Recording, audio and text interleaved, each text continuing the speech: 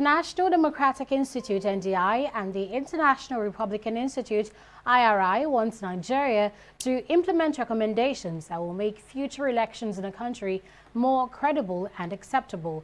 The two US-based International Election Observer Mission to Nigeria's 2019 election, in its assessment report released in Abuja, said the February to March election did not meet the expectation of Nigerians.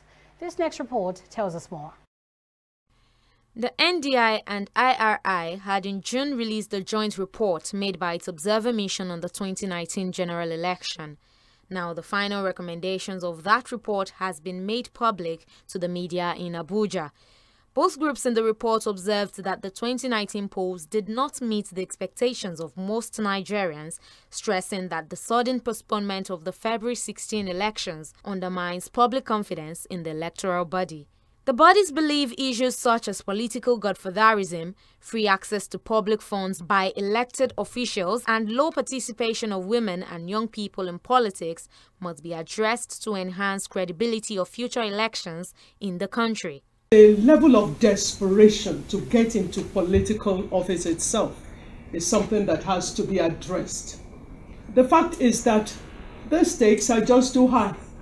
The perquisites of electoral office in Nigeria are stupendous. So people are willing to kill and to die in order to get into those positions.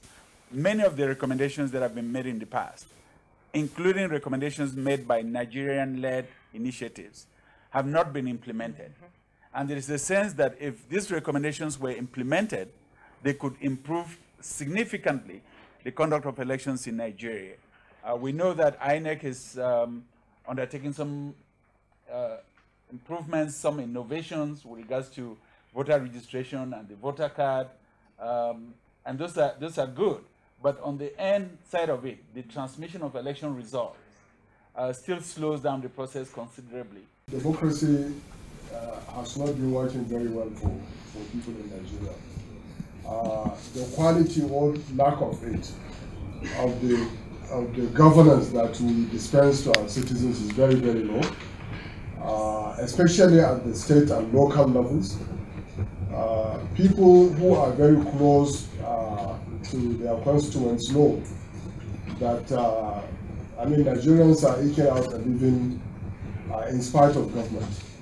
And when people don't feel the impact of governance, they feel no stake in actually coming forward to cast their votes or to participate in elections. We know there were pockets of violence across the country, and these pockets of violence affected both the ruling party and the main opposition. The deficiencies that were mentioned, the drawbacks that were mentioned, also affected both the ruling party and the main opposition.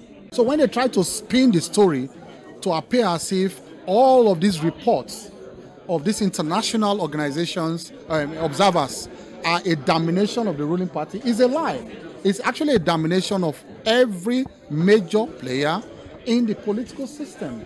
The Independent National Electoral Commission has promised to look at the report and recommendations thoroughly and adopt any aspect of it that will improve the country's electoral process. Adekunle, TV360, Abuja.